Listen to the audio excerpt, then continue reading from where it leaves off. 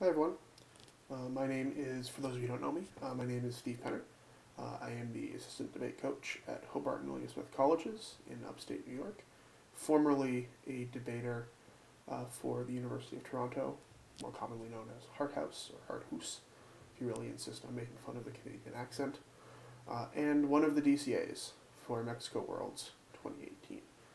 So as part of the build-up to this competition, we're putting together video seminars that will hopefully build up some knowledge or institutional memory of things to improve on and how to think, ways to improve before Worlds.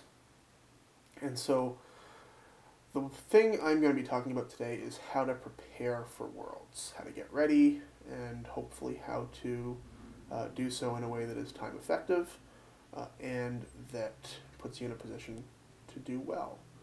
I'm going to go over a number of different areas, but I guess let's jump right in. First of all, picking a partner.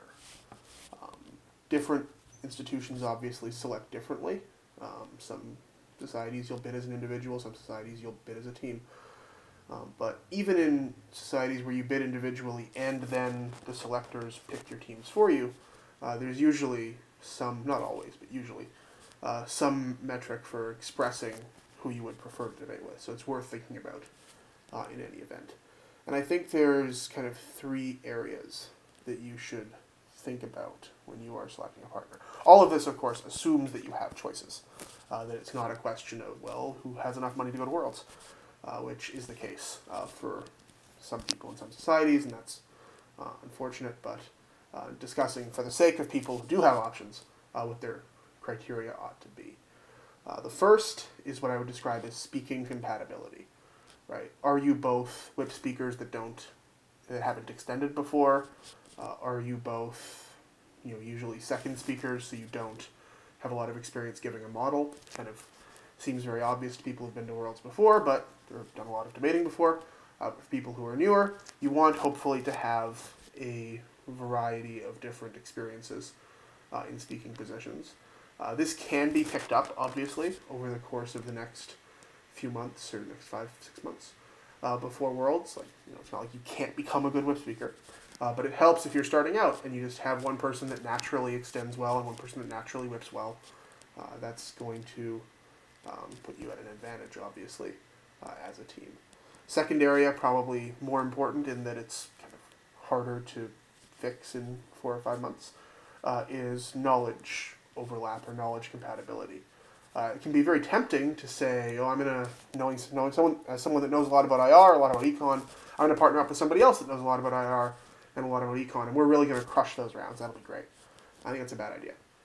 And the reason is that the additional value of lots of expert knowledge in a particular area is much, much lower than the value of having a pretty good baseline level of knowledge about a lot of different areas. And so people with different outside interests or different academic interests, certainly studying different things, will usually, again, these are all kind of trade-offs, but will usually have more success at Worlds. Again, like speaking positions, you can take steps to fix this. You can expand your reading horizons. You can look at different things in the course of the next 5 or 6 months, but kind of all else equal, I think you'll be better off debating with somebody whose interests and knowledge bases are not exactly like your own. So you complement each other rather than overlapping and getting little benefit. The third, those are the two that people usually talk about. The third one that I want to mention somewhat briefly is personal compatibility. If you think about it, you're going to spend hopefully some of the summer researching and working together on building a matter file, or at the very least knowledge about the world, and then you're going to spend something like 8 weekends, 5, 6, 8 weekends traveling with this person prior to Worlds, and then you're going to have to spend, we will try as best we can to make the experience as pleasant and painless as possible, but what certainly has the potential to be 3 rather long and miserable days with this person overcoming some adversity. And that has the potential to go quite badly. I've seen it happen where people start speaking to each other by round 9 before. And that's not fun. So ideally, you're going to be friends with the person that you're going to Worlds with, or at the very least, you'll be able to get along in that kind of an environment. And I think that's something that is people often kind of overlook. They get very jazzed up about, I want to get the best debating partner, that we're both really good debaters, we're going to go win worlds, it'll be great. That your chances of winning worlds, even if you are a very elite team, are like no better than 1 in 20, 1 in 10. And that's like if you're the top elite team. And so, the experiences that you're going to have, the hopefully enjoyment that you're going to get out of the experience will be much better if you are debating with somebody whose presence you genuinely enjoy. And so I would kind of advise that you select people, or preference people in selecting partners who you are friends with, who you will enjoy spending 4 or 5 months in the build-up to Worlds debating and practicing with. So, that is that. Now, obviously I've already kind of mentioned you're going to want to read and hopefully learn about the world a little bit, do some research to improve your ability to have, I guess I should take a step back. Why is it that's useful? Obviously, it used to be the case, certainly more so 5 or 7 years ago, that we would have what I describe as fuck you IR motions, which is that it's just about this thing, and if you don't know about this thing, you're going to get a 4. Or you're going to be in a debate where nobody knows anything about, for instance, try to pick one that happened back when I was a novice. I don't know offhand. But some relatively obscure topic where the CIs are just like, you need to know about this, and if you don't, you should lose, ha ha ha. And, that was quite unpleasant for a lot of teams. And so the evolution has become that we try, I mean, obviously some of that will still happen. There are still events going on in the world that we think lots of people should know about. But the threshold for how accessible those events should be, obviously also with the advent of info slides, has become somewhat lower. So you're less likely to get a motion that you literally know nothing about, and there's been no info slide. But lots of debates are going to have areas where the ability to produce relevant examples from around the world, the ability to bring in analysis from different columnists or writers or thinkers from around the world is going to be really useful. And those are topics that are certainly still being set. There's just an obvious example. The FES Worlds Final, lots of potentially useful examples of revolutions that have succeeded or failed and how good they've been for the people living under them. The motion's not explicitly about, for instance, Cuba or China or Russia, but there could be some useful information brought in from those examples. So that's kind of why I think it's to your advantage to know, in addition to just being like a good citizen and knowledgeable person, in a debating specific context, that's why I think it's probably useful to have a wide knowledge base. So where should you get that? The first and most obvious, and in some ways contentious source, is The Economist, previously known as the Debater Bible.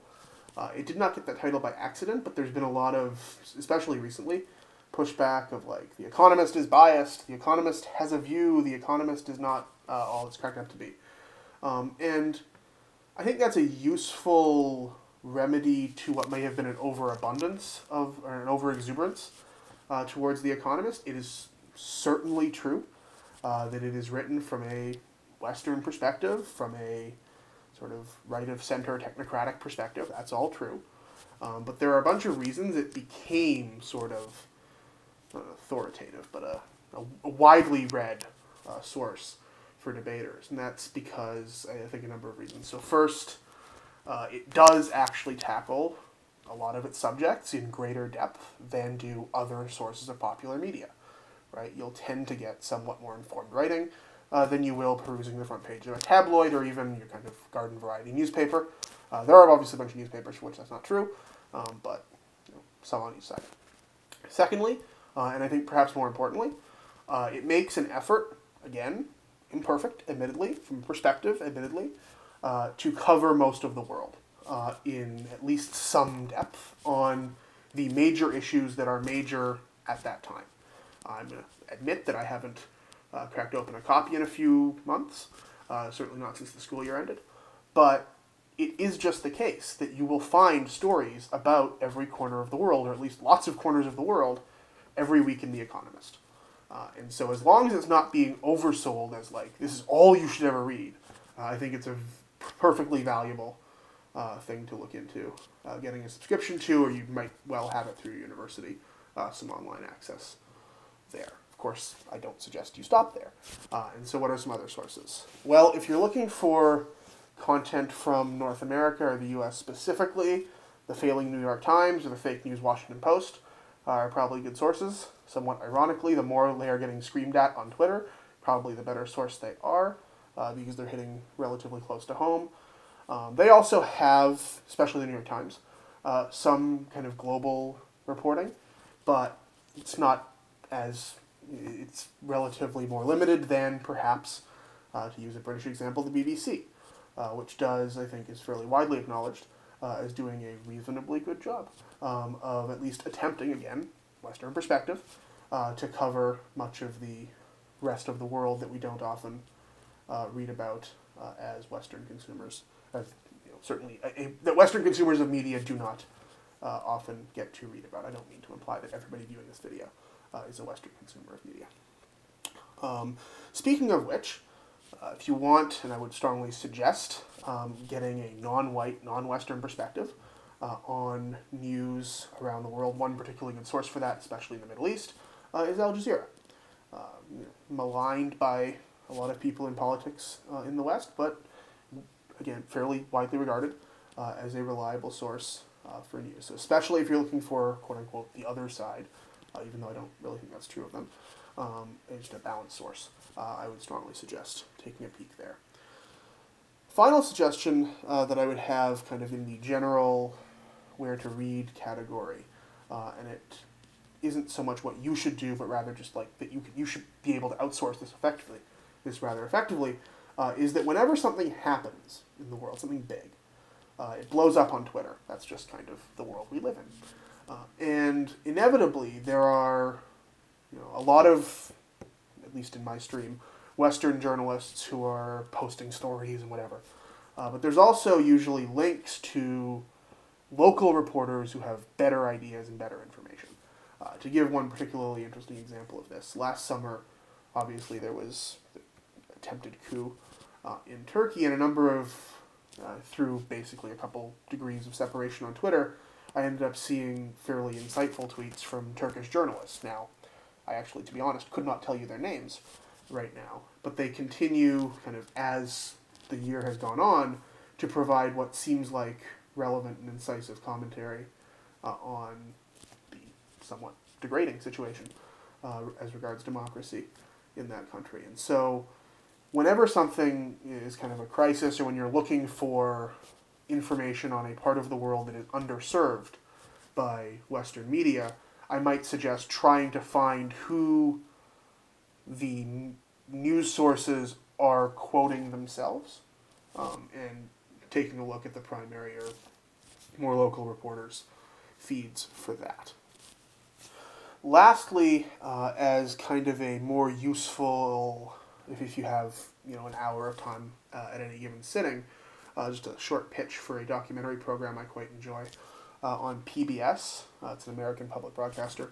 Frontline does documentaries, and they have, because it's a public broadcaster, accessible archives. So about 5 or 10 years, certainly, of archival footage of them putting out 20 hour-long documentaries a year that do something of a deep dive on a particular subject.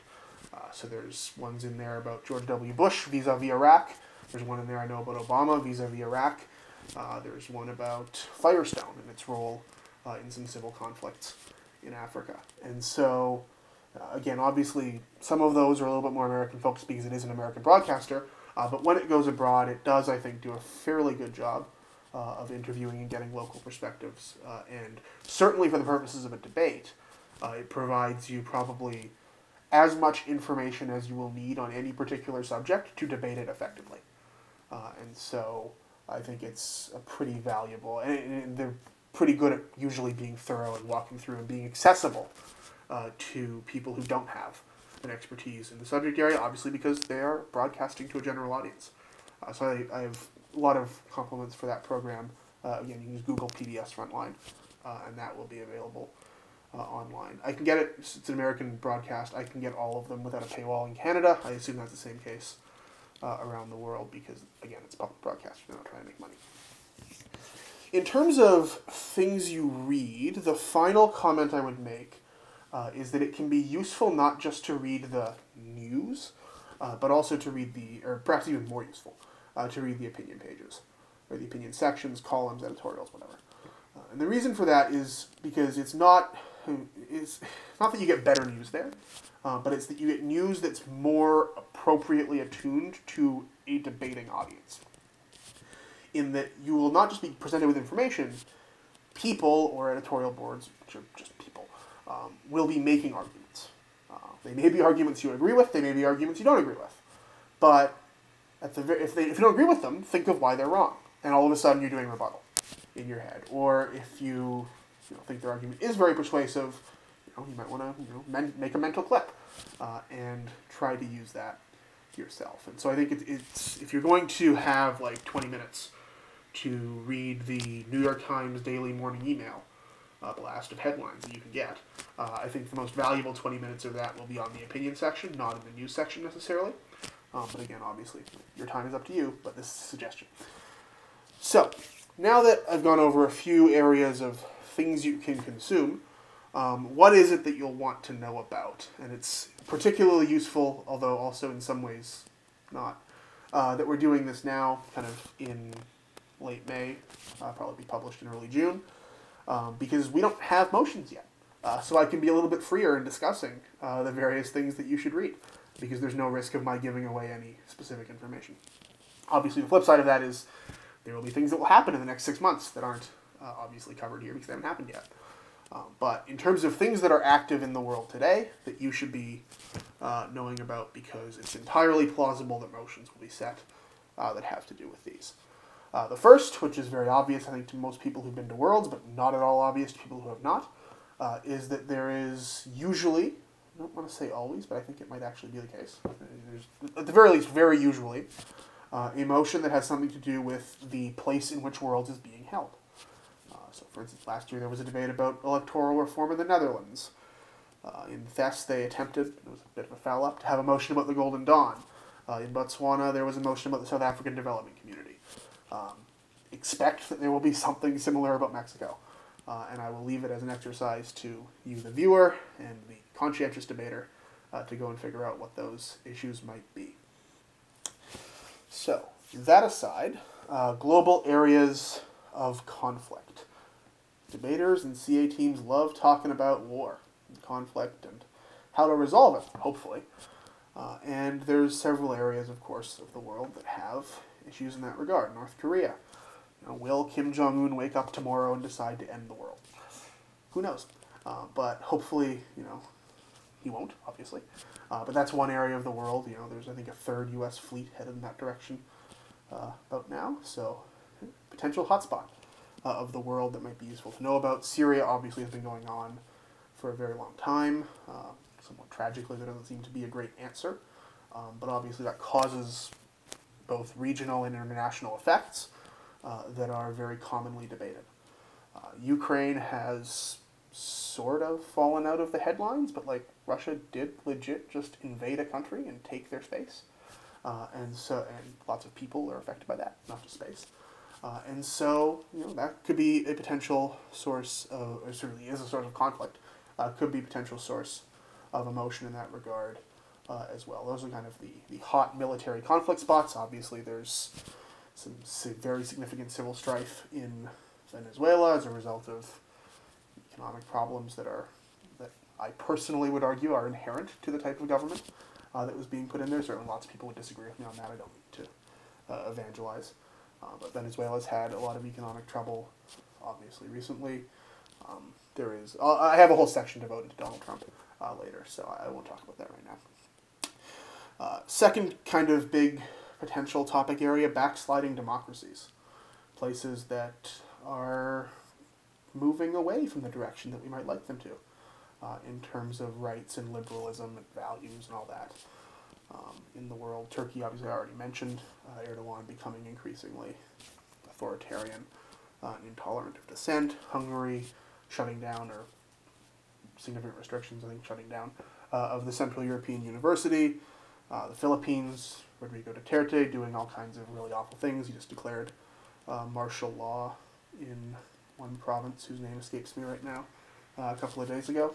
It seems quite bad, and of course, the thing that all the three of those have in common is praise from the leader of the free world. Save us all. But those countries seem to be not moving in the direction we like, and so one potential source of debate is how maybe to encourage them to move in the other direction, to move back towards democracy. Potentially interesting source of debate. Third big area that I've thought of is kind of global trends. So the first here is, again, with obviously some exceptions, maybe even largely a Western phenomenon, but general social liberalization, coupled with a pushback by people who don't like it. Right? This is the political correctness debate, the safe spaces on campuses debate, the trigger warnings for university curriculums debate that has been had around the world in the past few years. I think that's something that is certainly live and relevant to particularly a student debating competition that there may be topics about. The other one that I might identify is kind of similar to the backsliding democracy section, the decline of institutions. You know, NATO and the EU are under fairly concerted attack, or they're falling apart from the inside, or some combination of the two. Coupled with a rise of populism. You know, Brexit, for instance, being, pretty obvious example, Trump being a pretty obvious example, Orban in Hungary being a pretty obvious example. People and institutions or parties rising to power on the backs of, we are going to tackle the global elites, right? So is that a good idea? Obviously, some manifestations of that are not pretty obviously not good, but as a general idea, I don't think populism is without any merit. So that's potentially debatable. The specific cases of populism are potentially debatable, and you know, whether or not we want to reverse the global trend, or whether the global trend has been good or bad, potentially debatable.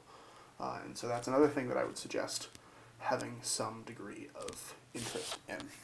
Of course, much of what I've chatted about that you should build a knowledge base around intersects in some way with Donald Trump. It's kind of the elephant in the global room.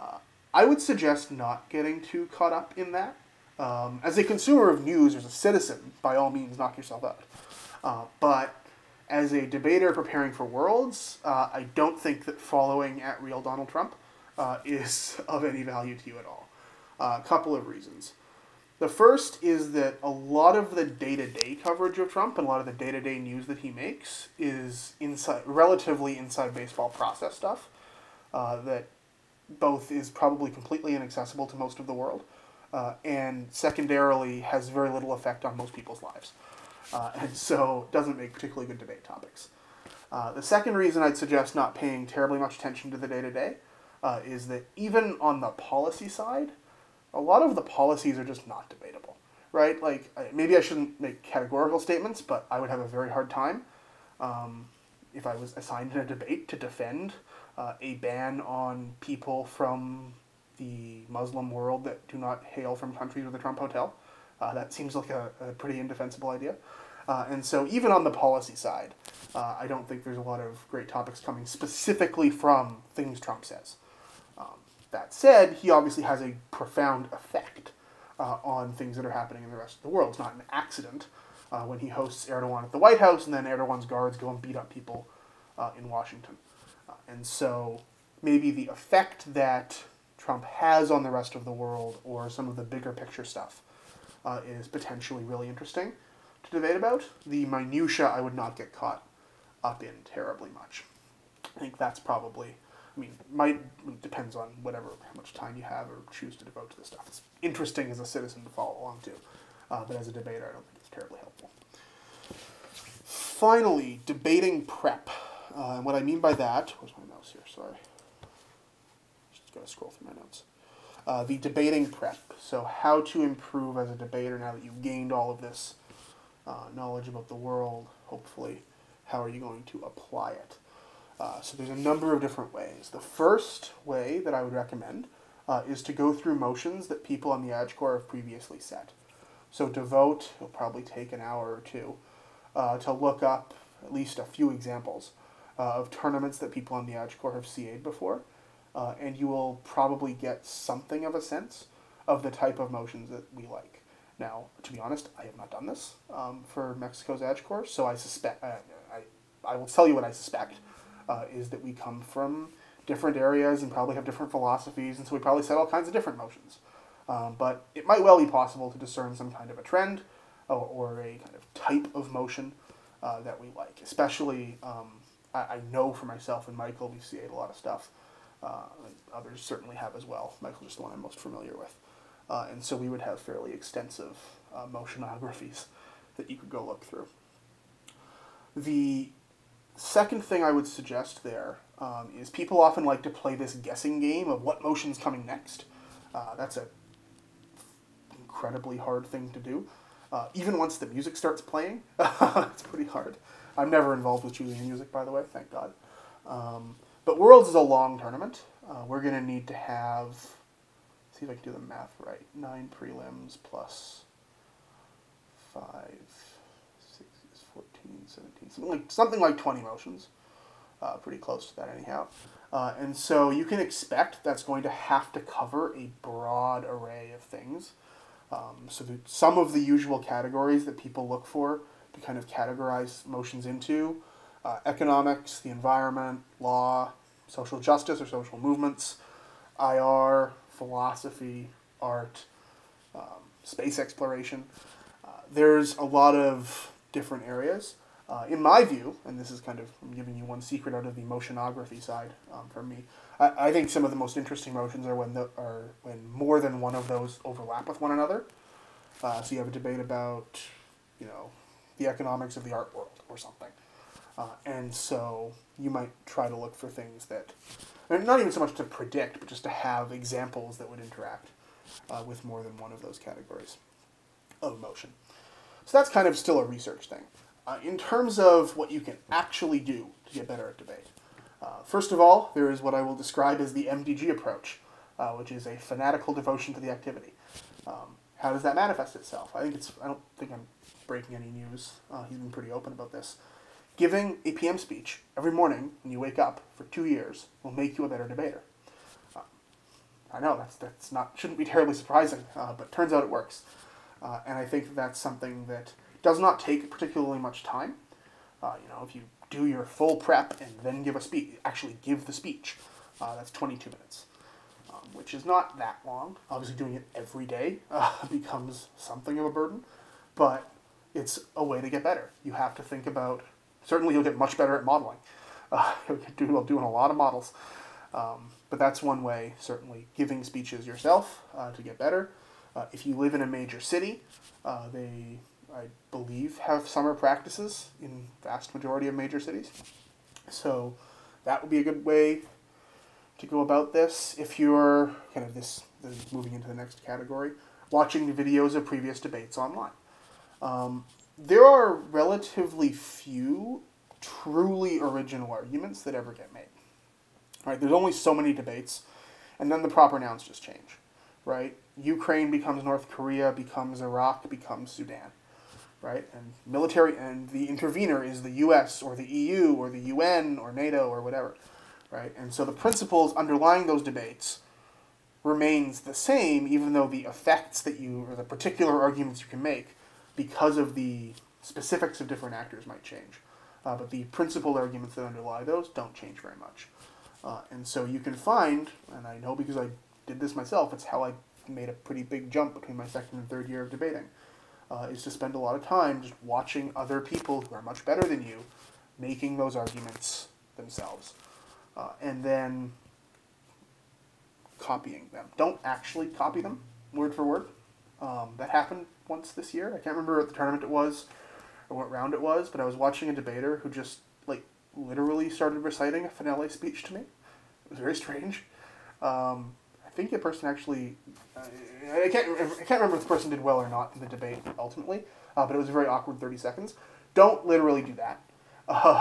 Just, paraphrase, reframe arguments, and think about how they would apply to different debates, and then do that yourself. Right? And that's something that will make you much better at debate. Again, because there just aren't that many, or there are lots, but there are not an unlimited number of new arguments that can be made. And it's very likely that for any argument you think of, somebody else, potentially someone better than you, has already thought of ways to make it differently. And so integrating between different things that you've already heard is the formation of most debate arguments. So the more time you spend doing that, the better you'll get at the activity. Besides just kind of cribbing arguments from people, you could, for instance, if you get tired of doing a PM speech every morning for 2 years, you could start doing some LO speeches. You prep out the first op case to a motion, watch the PM speech, and then do some rebuttal on the spot. These are things that you can do if you don't, especially if you don't have a big society or a set of summer meetings to go to. So just kind of put yourself in that debate. If you are closing opposition, what is your extension going to be? If you are closing government, how are you going to respond to that, etc. Right? I think just going through the act of thinking about debating on a variety of different motions and rounds that are posted online, lots of them are available with various different sources, is a good idea. I guess I should do a quick sidebar about how to find those. Obviously, if you have access to YouTube, that's going to be a pretty rich source. There's lots and lots of Worlds Out rounds, lots of Euros Out rounds. Not to do an infomercial for HWS, now that Michael has stopped competing, there's lots of videos of HWS round-robin debates from this year. I kid. Michael allows many of his debates to go online, but we got a great many requests for a particular debate, and so I make that joke. Finally, of course, this is like literally the final step in this, there are prep tournaments. And I would recommend doing several of them with your Worlds partner, if at all possible, prior to the tournament. Reason for this kind of goes back to what I was mentioning when I talked about be friends with your partner. You want to figure out how you work together. It's not necessarily seamless. Even if you have two very good debaters, they may have entirely different ways of using prep time, for instance. And so the best way to figure out what way will work for you is just to do it a lot. And obviously you can do that in an internal practice, but it's not the same in a lot of ways as a tournament. There's a certain kind of flow and intensity to a tournament that you can't really replicate in practice. You can try, but I think that doing tournaments, there's really not much of a substitute for doing tournaments together in the build-up to Worlds. Ideally, those will be kind of large competitive ones where you can compete and challenge yourself against some of the best debaters that your region has to offer. And that'll be a way, and hopefully also get good feedback, from many of the judges that are going to be IAs at Worlds this year. So, that is what I had. Quick recap for anybody who fast-forwarded for the last 32 minutes or so. Pick a partner you're compatible with, and think about that from the perspective of speaking compatibility. You speak the right positions, that you don't overlap your knowledge bases too much, and hopefully that you're friendly with one another. Read a diverse set of sources, hopefully reliable ones. Look to the opinion sections of what you're reading to have not just news content, but also arguments provided to you. Try to do that reading, or do that kind of whenever you can watch videos and have to be reading. Do that about a broad array of places in the world, not just your home country. Canadians were I don't know what we are anymore. Certainly when I was debating, we used to be very famous for being the team that had the example from Canada, shockingly. And that was not terribly persuasive. So get those examples from around the world, read up on conflict zones and global trends, and then, kind of final suggestion, do a lot of actual debating with your partner, or if you're not with your partner over the summer, like you live in different cities, that's fine. Do some work online, find videos and such that allow you to interact and see good arguments and try to respond to good arguments, and that will all help you improve a great deal. So I hope that's been helpful. Obviously, I am pretty freely available and on social media a fair bit, so find me if you have any questions. Thank you all very much, and look forward to seeing you in Mexico.